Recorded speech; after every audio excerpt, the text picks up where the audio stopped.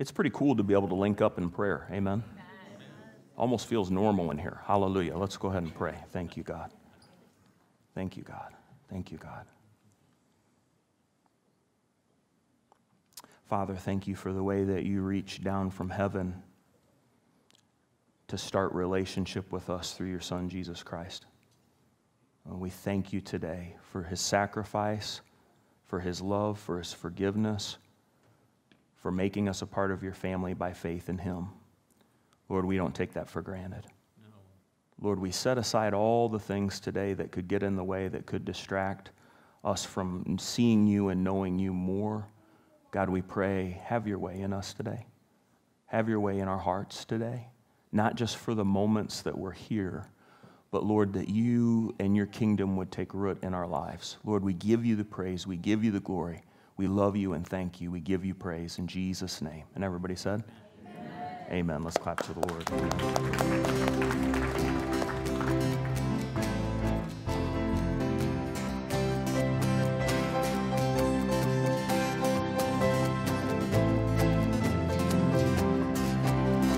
Lord, how you love me, I don't deserve your grace on top of grace.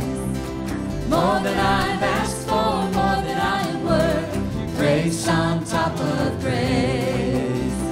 How sweet the sound, once lost, now found.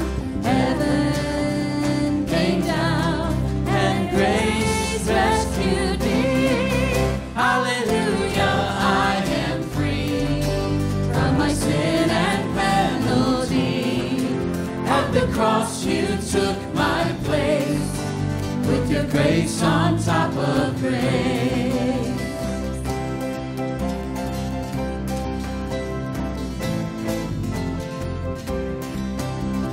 Lord, how you love me, I don't deserve grace on top of grace. More than I've asked for, more than I am worth, grace on top of grace. How sweet the sound, once lost, now found. Heaven came down, and grace rescued me.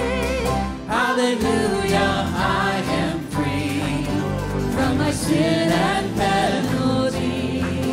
At the cross you took my place, with your grace on top of grace.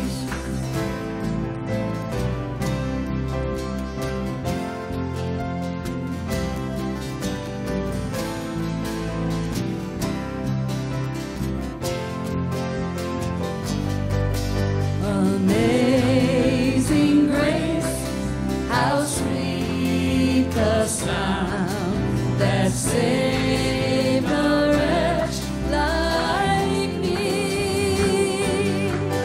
I once was lost, but now I'm found. Was blind, but now I see. Hallelujah, I am free from my sin and penalty. At the cross you took my place, with your grace on top of grace. With your grace on top of grace. With your grace on top of grace.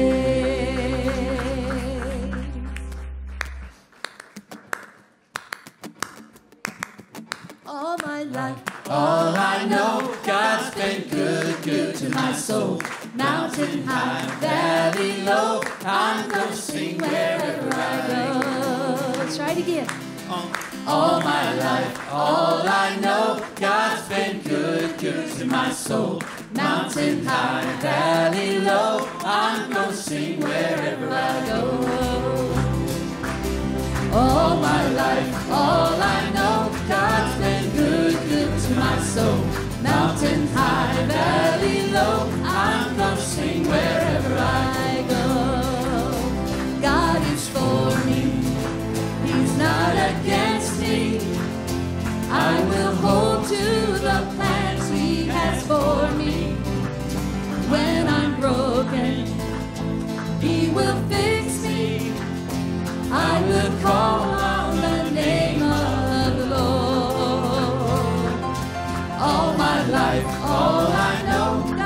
been good, good to my soul. Mountain high, valley low, I'm gonna sing wherever I go. He's my heart song in my sorrow.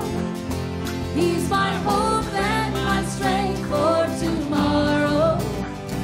When the storms rise all around me, I will call on the name of the Lord. All my life, all I know, God's been good, good to my soul.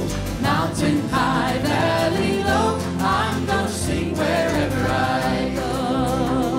'Cause I got joy, joy, joy deep in my soul. I will sing, sing, sing wherever I go. 'Cause I got joy, joy, joy deep in my soul. I will sing, sing, sing wherever I go.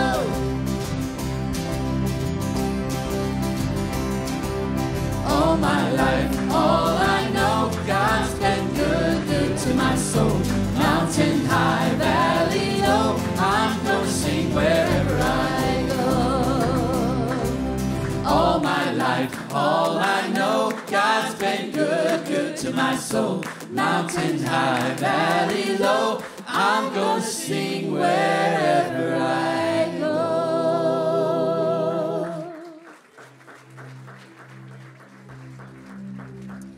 Our scripture reading this morning comes from Psalm 16, verse 8. It says, I have set the Lord always before me, because he is at my right hand. I shall not be shaken. Therefore my heart is glad, and my whole being rejoices. My flesh also dwells secure. Verse 11, you make known to me the path of life. In your presence there is fullness of joy. At your right hand are pleasures forevermore. Father, we praise you today, and we thank you that you inhabit the praises of your people and that you dwell in our praise. So we lift high your name today. We lift you up, Lord, and we thank you for the fullness of joy that is found in your presence, and that the joy of the Lord can be our strength each and every day. And we choose today to walk in step with you, Father God. Lord, I pray that when the world looks at us, that they would see Jesus. I pray that we would be your hands and your feet, Lord, as we serve one another. And Lord, we know that it is not us, Father, but it's you working in us. It's Christ in us, the hope of glory. That you work in us and through us, and that we just need to be surrendered. So, Father, we surrender to you today. You are welcome, Father. We give you permission to put your finger on something in our lives that still needs to be surrendered to you, God. And we walk forward in obedience to you, and we give you our lives. We give you this day in Jesus' name.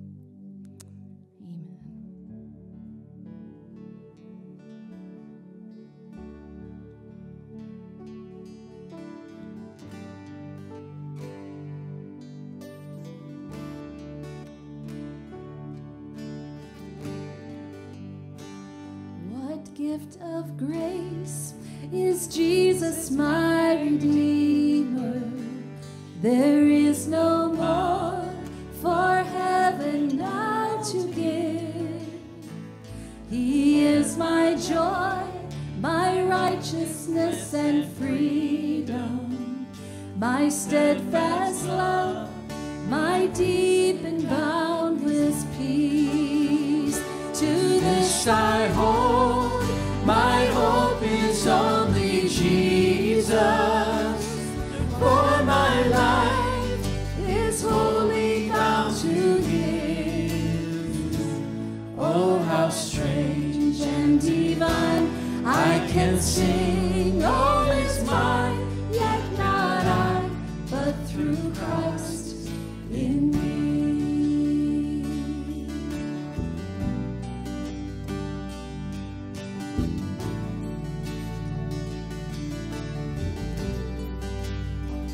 The night is dark, but I am not forsaken, for by my side the Savior, He will stay.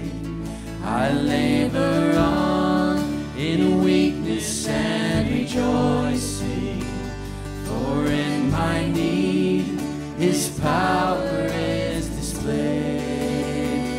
To this I hold, my shepherd will defend me.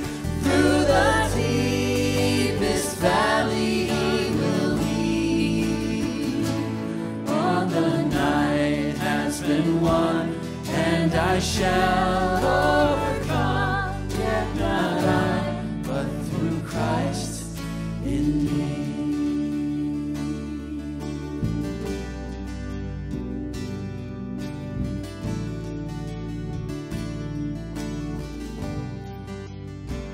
No fate I dread, I know I am forgiven. The future sure, the price it has been paid. For Jesus bled and suffered for my pardon, and He was raised to overthrow the grave. To this I hold, my sin has been defeated. Jesus now and ever is my plea. Oh, the chains are released, I can sing, I am free, and not I, but through Christ in me.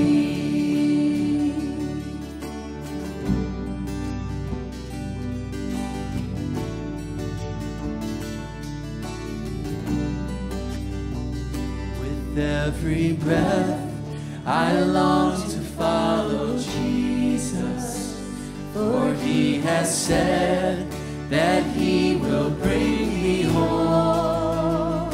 And day by day I know He will renew me, until I stand with joy before the throne.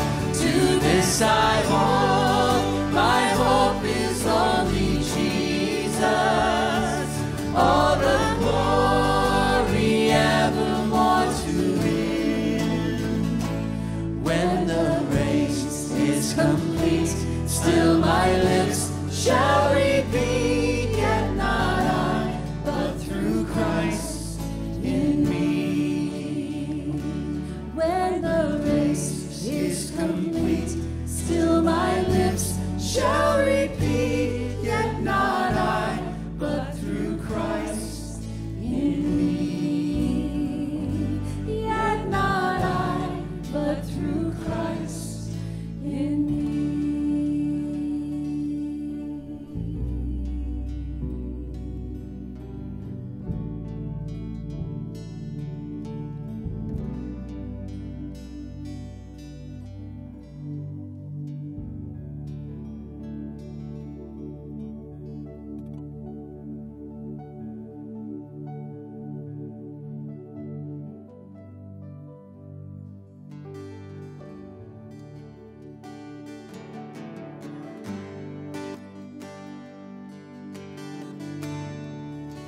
Worthy of every song we could ever sing, worthy of all the praise we could ever bring, worthy of every breath we could ever breathe. We live for You.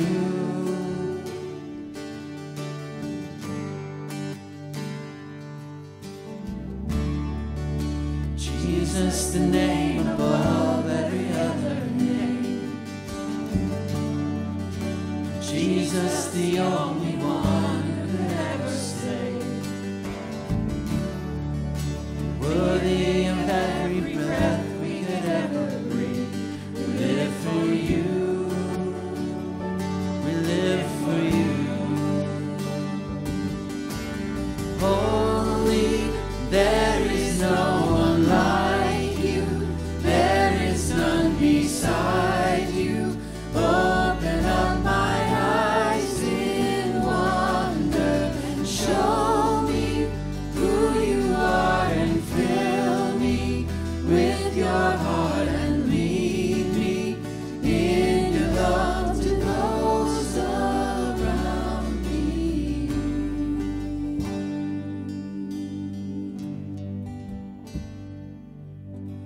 I will build my life upon your love. It is a firm foundation. I will put my trust in you alone, and I will not be shaken. I will build my life upon your love. It is a firm foundation. I will put my trust in you alone, and I will not be shaken.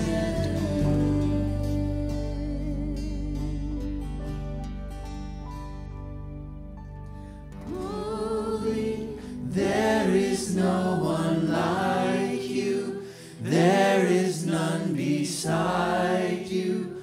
Open up my eyes in wonder and show me who you are and fill me with your heart and lead me in your love to those around me.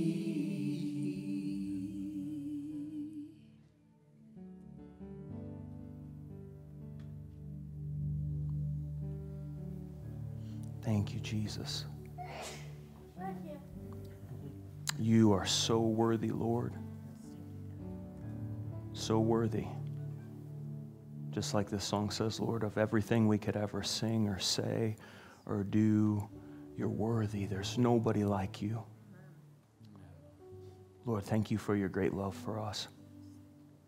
Lord, forgive us for falling in love with things that could never love us back. Lord, we want you to be King of Kings and Lord of Lords in our hearts today.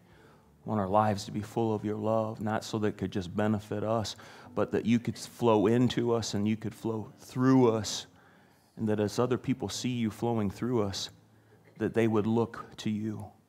Lord, that you'd get all the glory and the praise and the honor. It's all about you, Lord. Thank you.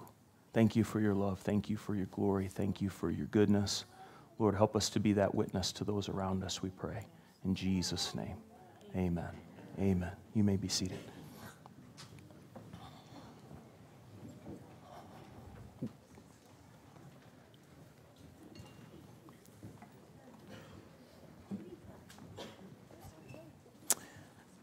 So today we have a special privilege. We are going to do a baby dedication.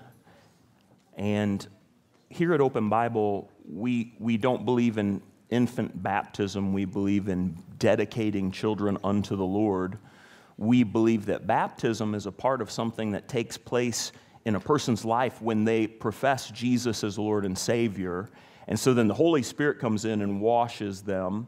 And being baptized in water, being immersed in water, is an outward sign of an inward work that Jesus has become Lord and Savior in their heart. And that's God's plan for everybody. But we do believe, in infant dedication, because what we want to do is we want to say, Lord, we present this child before you. We recognize that his spirit has come from you. We pray your protection and provision over his life. Bring him to that place where he can make a decision, or she can make a decision for themselves to follow you as Lord and Savior. So we have the opportunity today, and I'm gonna ask Chris and Jackie Wytrolick to come up with the newest addition to their family, who is Jonah Michael, right?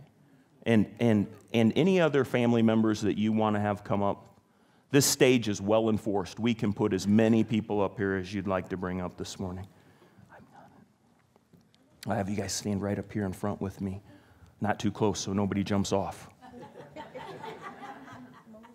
Hallelujah. I really appreciate Chris and Jackie. I'll say of Chris is a really hard worker. He puts in a lot of hours to provide for our family. He's a great provider. Chris has also served here at Open Bible as one of our in-stay facilitators, and so I really appreciate Chris's ministry in that. I appreciate Jackie so much. She is a great mom. Not only does she make her family look good, she also takes care of our spiritual family as she serves down in our nursery, and we couldn't do it without you. Not only because you keep bringing babies into the nursery, but because you keep providing care for the rest of the families that are there.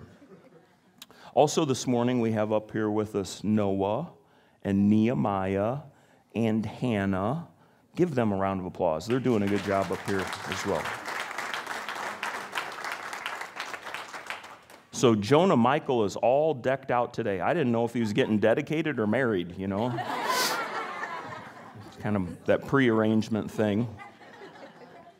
But very, very strong biblical names in this family. I love it. That is awesome. In Hebrew, the name Jonah means dove. A dove, of course, is the symbol of the Holy Spirit. In the Old Testament, Jonah was a prophet or a spokesman for God. The name Michael means who is like God. And when I think of the name Michael, I think of Michael the archangel, who is like God, and is mentioned both in the Old Testament and in the New Testament. So today, we are praying and believing that Jonah Michael Wytrolick will not only be a spokesman for God, but that he will be like his heavenly Father, because he will live closely in relationship with Jesus Christ, his Lord. Can you say amen? So I want to share a scripture over Jonah's life today. You're just cheesing it up here.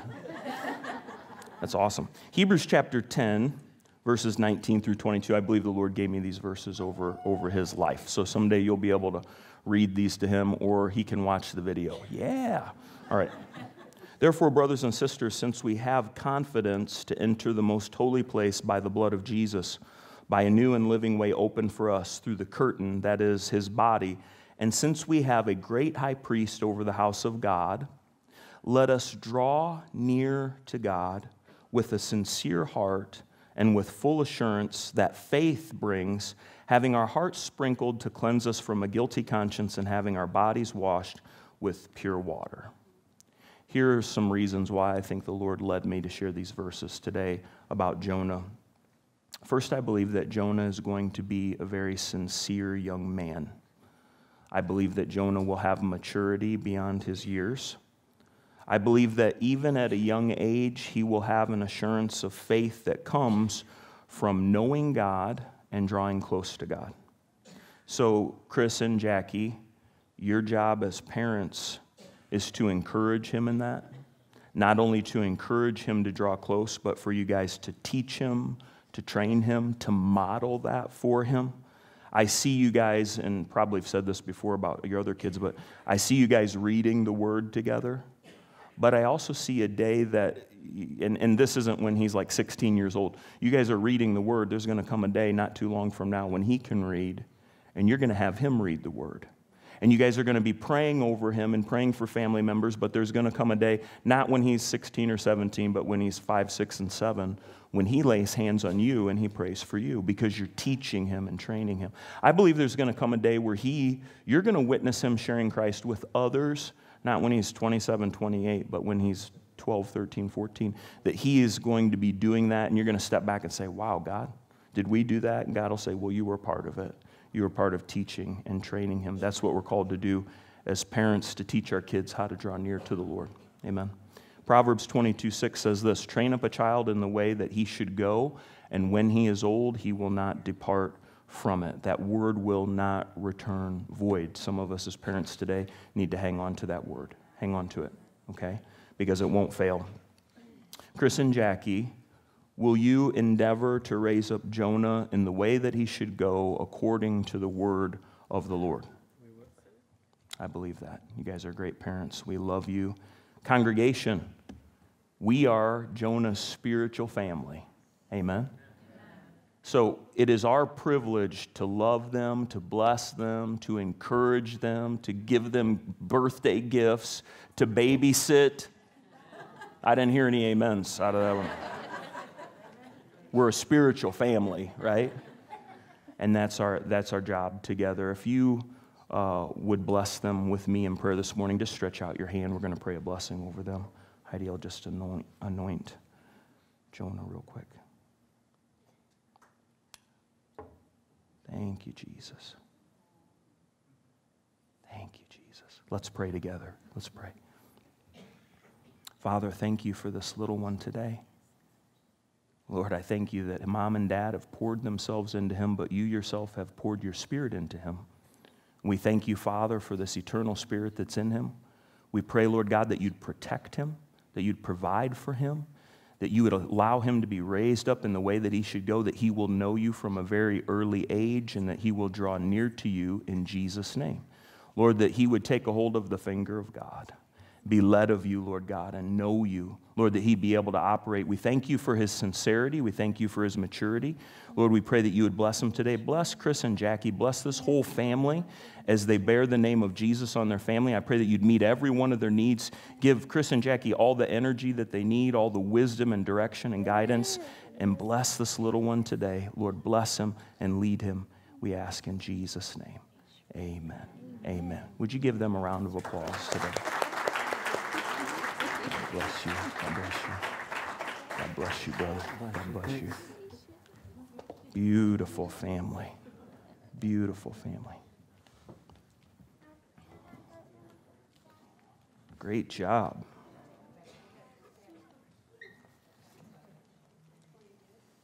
Well, if any of the rest of you want to start having babies, we'd be happy to get you up here.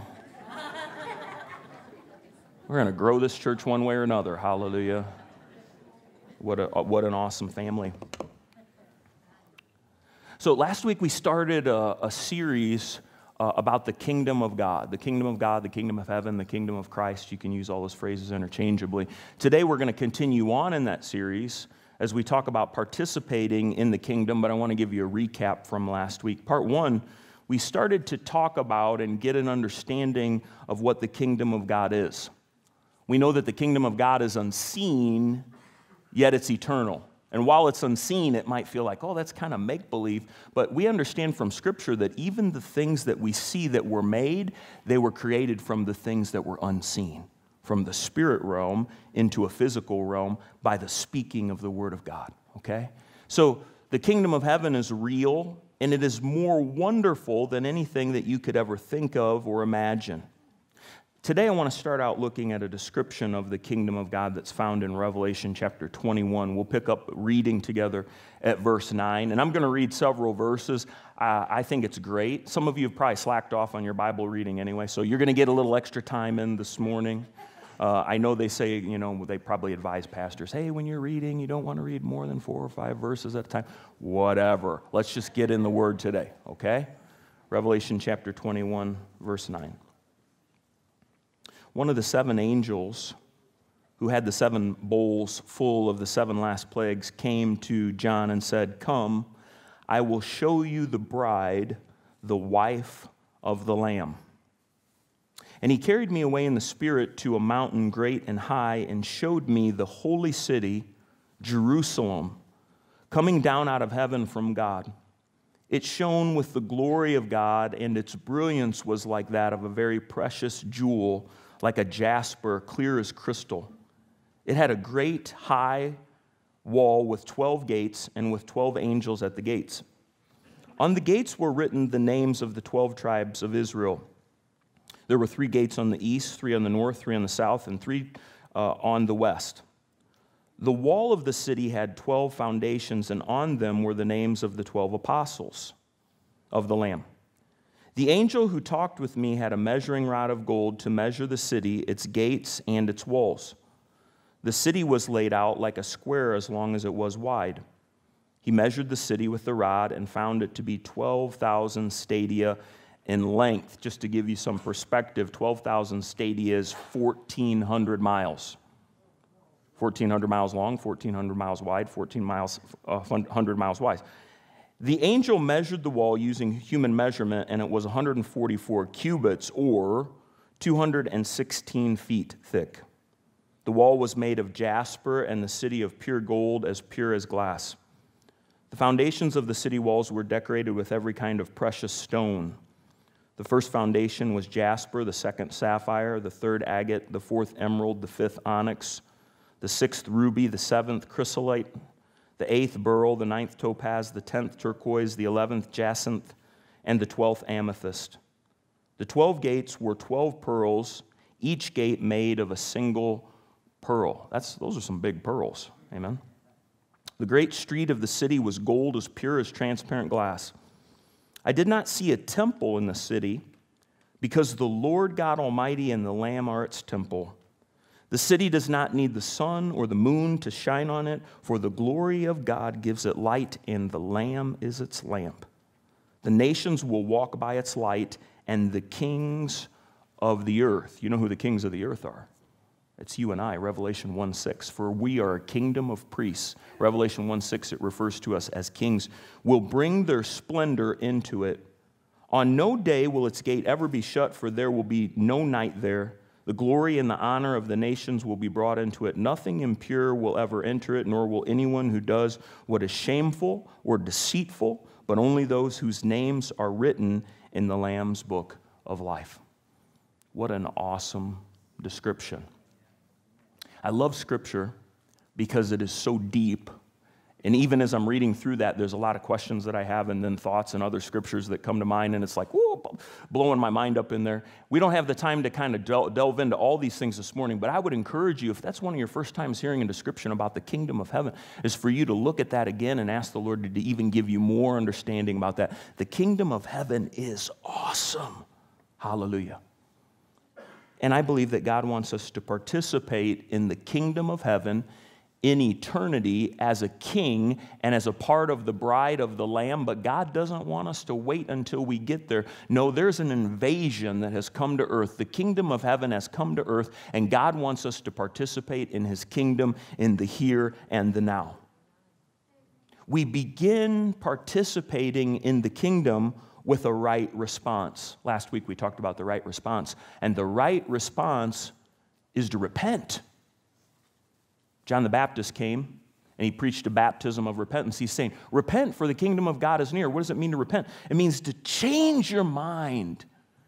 God wants us to change our mind about the world we live in and about sin, to turn away from those things and begin to turn to Him, to begin to embrace Him as Lord and Savior, and to embrace His kingdom. He wants us to be active in it and participate in it in the here and now. We, with the help of the Holy Spirit, change our minds about sin in such a way where sin begins to lose its enticement or desire. It's really hard to be tempted by something that you're not interested in. While we live in this world and we live in this body, we'll always be subject to a form of temptation. But I want you to know, and I can say from personal experience, there's things in my life that I used to be tempted about that I'm not tempted nearly as much, or if at all, before. Why? Not because of my own strength and ability and power and all that stuff. No, I can't do that. But it's because of Christ inside of me, His kingdom, His Spirit, the Spirit of His kingdom working inside of me. That's the power to not only transform your spirit, but to begin to transform your soul so that you fall out of love with the things of the world and you fall into love with the one who created heaven and earth. Amen? It's powerful, and God wants us to participate in it. We need to understand that Christ's kingdom comes or extends wherever His will is done. In Matthew chapter 6, verses 9 and 10, Jesus began teaching His disciples how to pray. In this series, I think we'll come back to the Lord's Prayer because I want to talk to you about praying the kingdom. But today I want to just read a part of this as we talk about participating in the kingdom. Jesus said in Matthew chapter 6, verse 9, "This then is how you should pray. Our Father in heaven, hallowed be your name," or holy is your name. Prayer is very important because prayer is our communication point with God. And communication, conversation should not just be one-sided. It shouldn't just be us talking to God, but there should be a point in time where we're just still and listening and letting God speak to us. Okay? When we speak to God, okay, I think it's important that we don't just come to God with all of our concerns and requests. And He's able to handle all those, and He wants to hear those.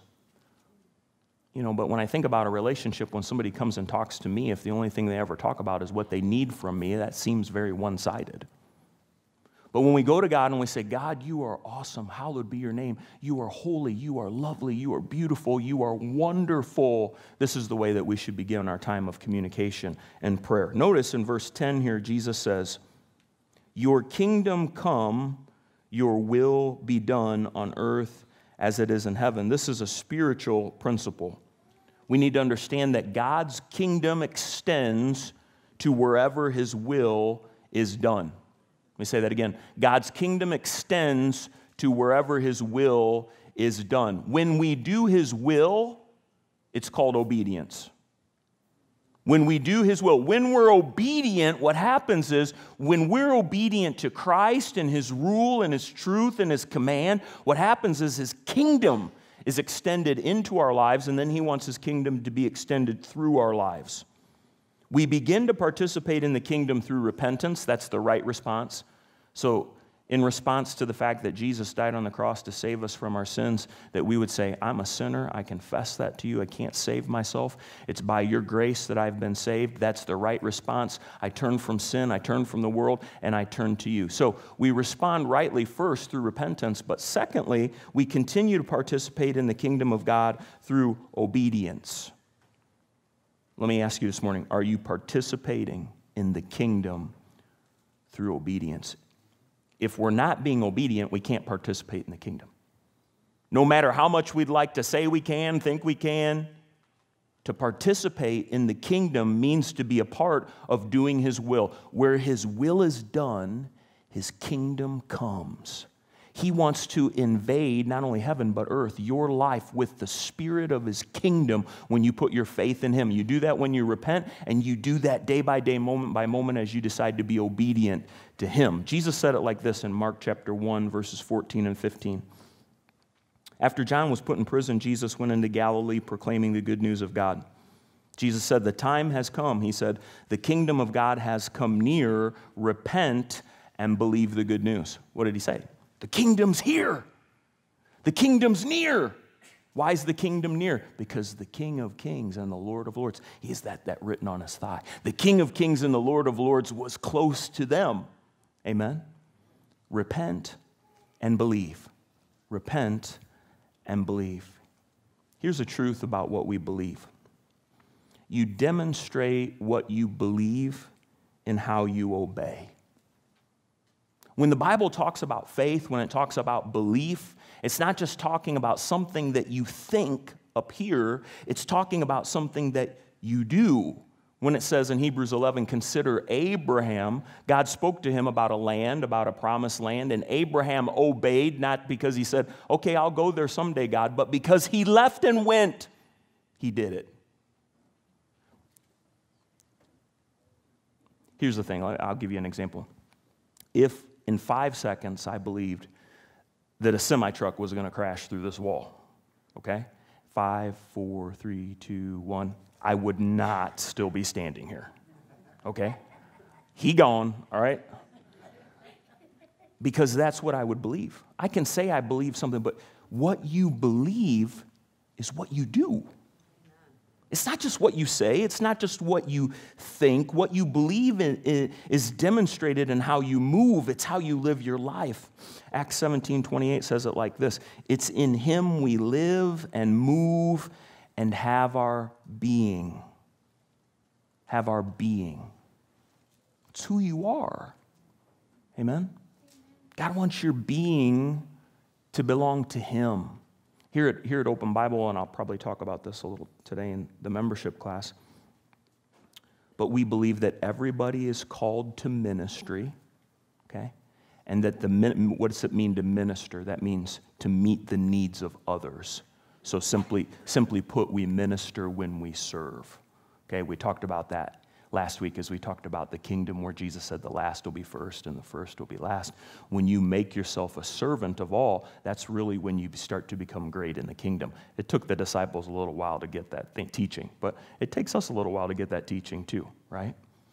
God wants us to be operating and participating in His kingdom. Our goal is for the ministry to flow from who we are. Ministry flows from being. Ministry isn't just something that you do. Because I'll be honest with you, there's been times where I've done ministry with a bad attitude. Now, you wouldn't be able to tell that because I'm happy, smiley Pastor Andy on the outside. Okay? But on the inside, I'm about ready to go a little Popeye the Sailor Man on you, okay? God's not saying, serve me, mind over matter, this and that. No, He's saying, let my kingdom invade your life. Let ministry flow from who you are in me. Live and move and have your being inside of me, because when that happens and people come in contact with you, they come in contact with the kingdom. Amen? One of our goals, well, I'll tell you a few of our goals as a church. I might as well just do membership class right now. Anybody want to be a member? Do it right now. Really, one of the things that the Lord, I feel like the Lord has challenged us as a church, and these are goals that He has given me for us as a church. I believe that God wants everybody to be a part of ministry, and that ministry flows from being, and that you're gifted when you invite Jesus to be Lord and Savior, you receive the Holy Spirit. You have a gift. 1 Corinthians 12, Romans 12, Ephesians 4 talks about the gifts. You have those gifts, and God wants you to be a part of the ministry. Not primarily in this church, because we don't spend most of our time here. We need to learn how to be ministers outside of the church, right? So the church can grow. Secondly, I believe that God wants everybody to be a part of a group, a life group, a small group, a class, or something like that. Because Hebrews 10 says one of the functions of the body is for us to encourage one another. We need that encouragement. If the only time you're getting encouraged is the 5 minutes you show up before service and the 5 minutes afterwards, I know some of you got to track you down before you get to the door, okay? Just because I hope I can get a hug. And I want you to I would love for you to be a part of a group so that you can get that encouragement. So everybody having a ministry, everybody having a group. Lastly is, I believe that God wants every single one of us to be operating in a personal relationship with Him by being in His Word daily, okay? Say, what percentage, Pastor Andy, do you think of the congregation is in the Word daily? I don't know. I might be afraid to know. I don't even know. But I know this. I know that not everybody has a desire to be in God's Word daily. And I know that from personal experience. Because I know there's been seasons of my life where I was like, I don't want to be in the Word. I mean, I'll do what's right, and I want to go to heaven and all that, but I don't feel like being in the Word. You don't have to raise your hand, but you know what I'm saying? Because I got too much to do. I got to do this, I got to do that, and if I get any me time, I want it to be me. I don't want it to be that. I've been deceived, right? And God, here's what I know from personal experience. You will not have a desire for God's Word until you take Him at His Word and start by being obedient. Some people might say, well, I'm not going to do that because I don't want to be religious and I don't want to go against myself and I don't want to be this or that. You're not doing that, but what He says is you draw near to me and I'll draw near to you. When you become obedient, how do we begin to participate in the kingdom? The first response is repent. How do we continue to participate in the kingdom? Is the next response is being obedient. God wants you to be obedient, to be in relationship with Him every day. And the best way for you to do that is to be in the Word, because when you're in the Word, it's not just you talking to God, it's Him talking to you through His Word. Amen? And then that Word begins to take hold. The kingdom begins to take hold inside of you and change you. Hallelujah. And that's what we need. God wants us to be in His Word every day. Are we going to be obedient to get in the Word? When we're not, what do? We develop an appetite for fleshly things because that's what we feed on. But if you will begin out of obedience to feed on the Word with a sincere heart, you will discover that there's nothing more satisfying spiritually. I want to encourage everybody here today because you know what? I love being a spiritual family and I love the social part of being a family, but we are not a social club. That's not what we were called to be. Not that being social is bad.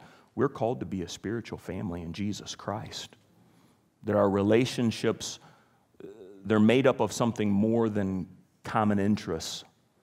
They're made up of Jesus, our Lord and Savior. Are we going to be obedient to get into His Word? Are we going to be obedient to resist sin? In my life, the two are tied together. If I'm not obedient to be in the Word, it's much harder to resist sin.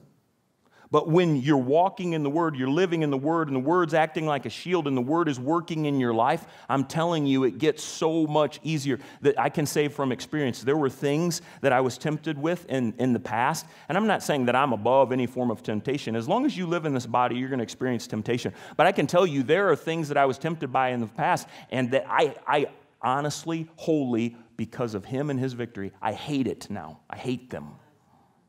Because the Bible says, hate what's evil, cling to what's good. How can you be enticed by something that you hate? I'm telling you, this isn't me. It's the power of God at work within us. It's His kingdom coming, Him establishing His truth, His word, His values, His desire, so that ministry, who we are, how we live, how we move, flows from who we are in Him. It comes naturally. It's not something that we have to force or put on. James chapter 4, verse 7 says this, submit yourselves then to God, resist the devil, and he will flee from you. What's the first part of that? Submit. When you submit, you come under. It's like, well, it's not about me. I'm coming under. I'm submitting to the plan of the one who is above me. Submit to God's plan. When you submit to God's plan, then you can do part number 2. You can resist the devil, and he'll flee from you. Hallelujah, because he's not going to have anything over you. You cannot resist temptation if you have not first surrendered yourself to God. When you submit yourself to God through His Word, that type of obedience will even begin to transform your desires so that you fall in love with Jesus, not the world. It's so much easier to resist temptation when you're not in love with it, right? So we read about the kingdom of God today in Revelation chapter 21. Now, I want to talk to you about 3 things that the kingdom of God includes. Okay? Three things that the kingdom of God includes. The first 2 of these things we won't go in depth on today. We'll come back to those later in the series, and we'll talk about the third one a little more in depth. The first one is this. The kingdom of God includes the rule of Christ in heaven and on earth. His kingdom comes where His will is done. That's why it's important to be obedient. When you're obedient to get into the Word of God, the kingdom invades your life. It's true. Point number 2. The blessings that flow from living under Christ's rule, that's included in the kingdom of God. The kingdom of God includes the blessings that flow from living under Christ's rule. So once you become a part of His family, you have an inheritance. Woohoo! You've got a kingdom come. Hallelujah, right? And you get a new spirit, praise be to God, and you get redemption. That's a part of your inheritance where He begins to redeem your mind and your soul, and eventually He's going to redeem your body, and it's a package. You might work for a company, and you got a package. The kingdom package is better than your package, all right? It's so much better. It includes, and so all those blessings. Now, as we find out more about the kingdom, what I hope that we do is that we'll discover the inheritance that we have, because if we don't know what we have coming, we won't expect to receive it. Okay? We may not know, oh, I didn't know I had that benefit. I'm certainly not operating in it. I need to learn how to access that. Okay, point number 3 is this. The kingdom of God includes the subjects, right? Those people who are in submission to Christ, the subjects or the people of the kingdom. I want to talk to you today about participating in the kingdom by being obedient in our relationships. Okay? So, when I get done with a message, and it takes a while. It's an interesting process. So I try to listen to God throughout the week, and then I take notes in my phone, and then I think about scriptures, and I write those down and lay all that out, and especially in a series, lay all that out, and then start putting it together. But I always try to maintain an attitude of prayer throughout because God's word's so awesome. I feel like, man, in my flesh, I can fall so far short of presenting what He wants me to share. And I say, God, if I've missed something or if I'm off, Lord, just show me. Okay, I don't care if the message sounds good. It needs to be your word going forth. So as I was doing that in prayer the other day, after I kind of was working on this, one of the things the Lord spoke to me very clearly was, before you can do anything in the kingdom, you must allow the king to do something inside of you. That's why ministry flows from being. Before you can do anything for God, you have to let God do something inside of you.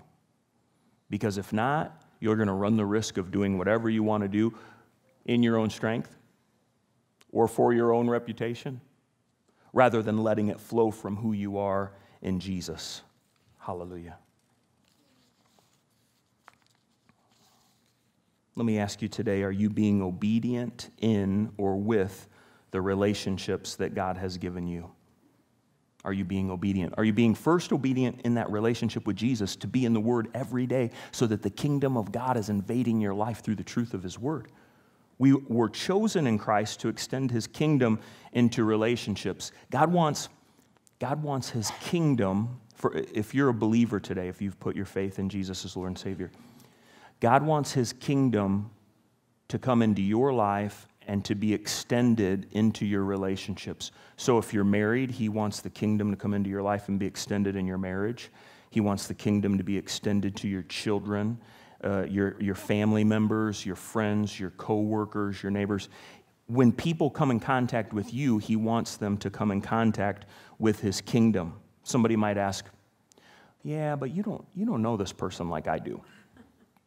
Because whoever that person is, and we may all have somebody like this in our lives, whoever that person is, they might seem like not only disinterested, but they might be like, I want to have nothing to do with that.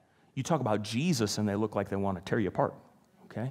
So how in the world am I supposed to share Jesus? How in the world am I supposed to extend the kingdom to somebody like that? What if they act like they're totally against it? What if all they do is reject it? Let's look at 2 Corinthians chapter 10, verses 3 through 5 for the answer. So here we're talking about, I'll sum it up for you. So we're talking about participating in the kingdom. And to participate in the kingdom, we need to have right response. The first response is repent, change of thinking. To continue to participate, we need to be obedient. Okay? That keeps us in the right position. And we're talking about being obedient in the relationship that you have with Christ, to be in the Word every day with Him, so that the kingdom can flow inside of you and the kingdom can flow out of you. 2 Corinthians 10:3. For though we live in the world, we do not wage war, we don't fight, we don't engage in battle as the world does it. The weapons we fight with are not the weapons of the world. On the contrary, they have divine power. They're not of this earth, they're not of this kingdom. They're powerful, they're unseen, they're heavenly, they're real, to demolish strongholds. We demolish arguments and pretensions that set themselves up against the knowledge of God. We take captive every thought to make it obedient to Christ. Now, in Ephesians chapter 6, it talks about the full armor of God. Put on the full armor of God so that you can take your stand against the devil's schemes, for we wrestle not against flesh and blood, blah, blah, blah, blah, blah. So we talk about the armor of God, the helmet of salvation, the belt of truth, the sword of the Spirit, the shoes of peace, and all those things. Out of all of the parts of the armor of God, which one of them can be referred to as a weapon? Sword, right?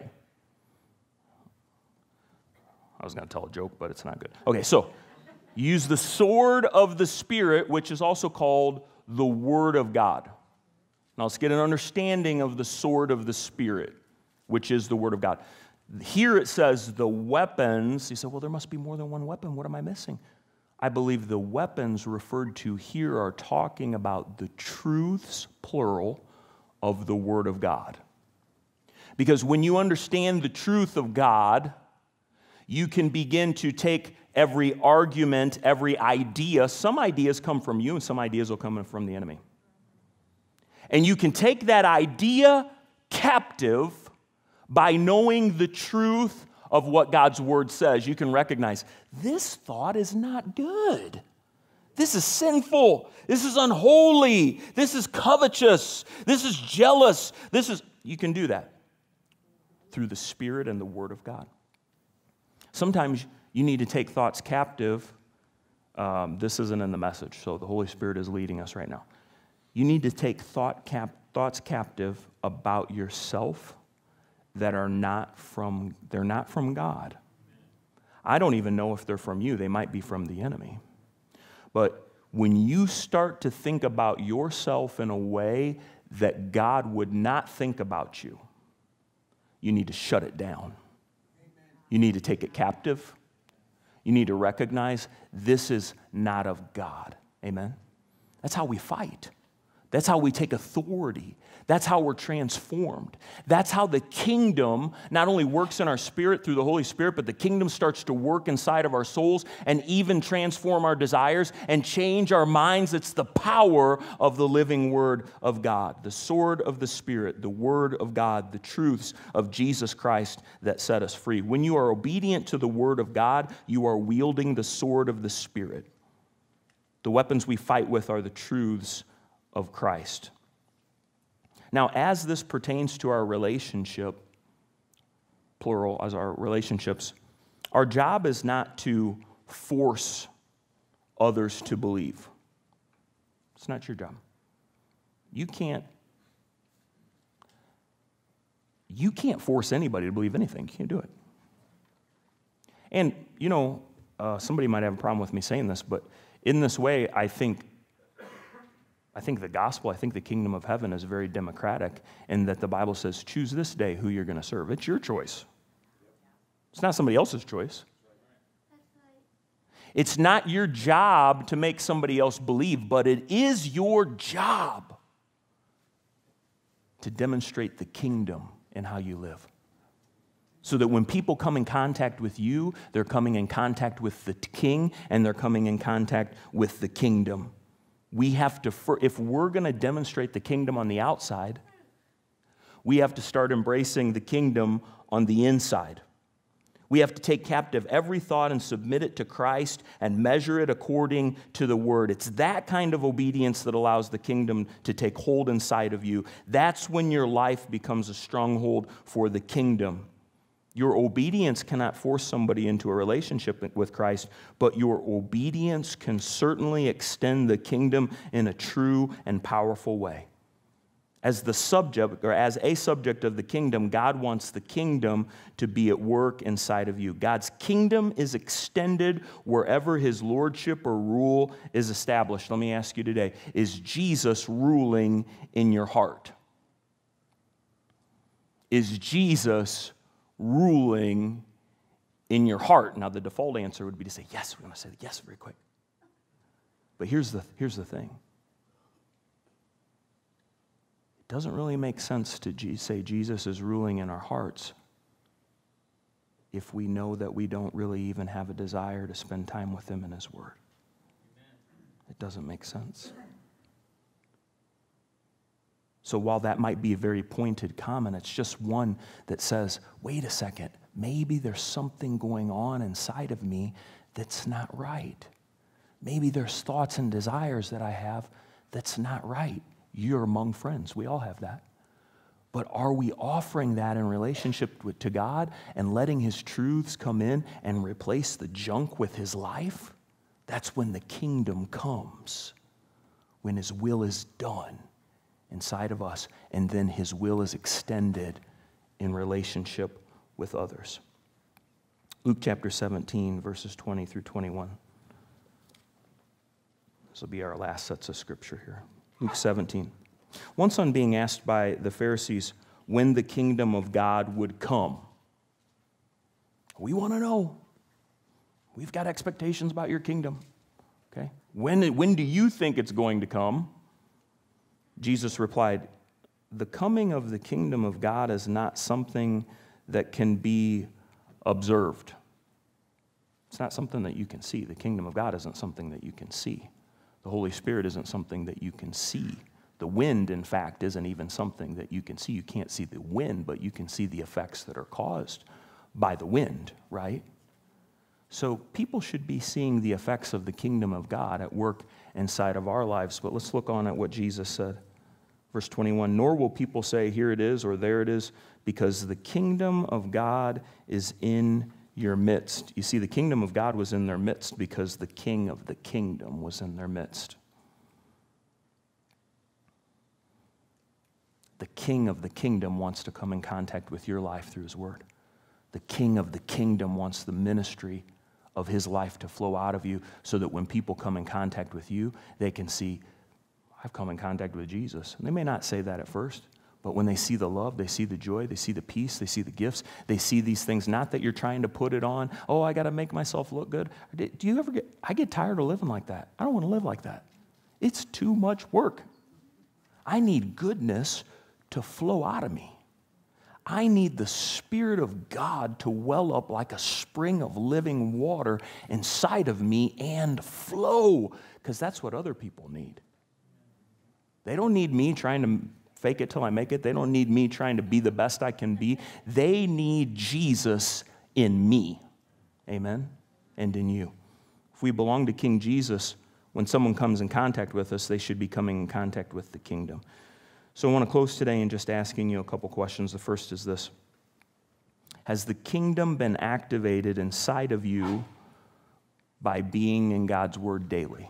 Has the kingdom been activated inside of you by being in God's word daily? Say, Pastor, I don't even have a desire for that. I know, I understand, I've been there, and you're not going to get one until you do it. Because that's what faith is. Faith isn't just what you think. Faith is what, according to the Bible, it's what you do. You can't be in faith and do one thing and think another. You can't do it. We get there. We've got to get there. Amen. It wouldn't make sense to say, Jesus, you're the Lord of my life. I love you. How would you like to spend time with me in your word? Nah, I'd rather not. Doesn't make sense, does it? The kingdom wants to come into your heart and your mind and your life. The King of Kings and the Lord of Lords. Hallelujah. Has the kingdom been activated inside of you by being in God's word daily? Next, then, we need to ask the Lord, how do you want me? So let's say you're doing that. Let's say you're getting in God's word daily. But maybe it has become routine. It's not really about relationship. It's more about routine. It's like a checklist thing. Continue to be obedient and ask God when you sit down with him, just empty yourself of everything and say, Lord, I really want to be with you, and this time will you reveal yourself to me? If you submit yourself to God and draw near to him, he'll draw near to you. Amen? It'll just happen. He wants that to become the greatest thing in your life. The Bible says Jesus often withdrew to lonely places to be alone with his Father. Amen? He wants to teach us to do the very same thing. We need to ask the Lord how he wants us to bring the kingdom into relationships. So maybe you've got maybe the Lord is going to speak to you today about your marriage, about your kids, about this, about that.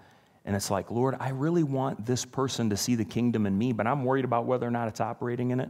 Repent, be obedient, be in the word, and then as you're in relationship with the Lord's going to show you. He's going to show you. He might begin to show you how to pray differently for this person. Remember, it's not your job to convince them. It's your job to show the truth of his kingdom, right? He might show you, here's what I want you to do. I want you to call them. I want you to minister to them. I want you to give them a gift. I want you to babysit for them. No, that couldn't be you, God. It must not be your voice. Okay? The Lord always shows up where he is where he is desired and asked for. Whoever draws near to him, he'll draw near to them. So if you've got somebody like that, maybe say, my spouse isn't believing, and whenever I talk about the Lord, it's like they get angry. Or, you know what, we'd love to have our son come with us to church, but the thing is, he doesn't want to have anything to do with it. It's okay. I understand. I've been there. God's real. His power is real. His kingdom's real. He wants to activate his kingdom inside of you. He wants to set you free from any guilt or shame. Oh, it's your fault. You're bad parents. No, you're not. You just let the truth reside inside of you by being in God's word daily, and then you hold out the truth, and you watch what the power of God does. This is not a social club. God's made us a family, and he's raising up an army. And it's going to be an army of people who operate in his truth and show the glory of the kingdom through their lives. And I'm excited about you being a part of it. Let's close our eyes and bow our heads. The Holy Spirit will show you. He'll show you. With our eyes closed and our heads bowed, I wonder if there's anybody here today who would say, Pastor Andy, I'm not sure if Jesus is my Lord and Savior, but I want him to be.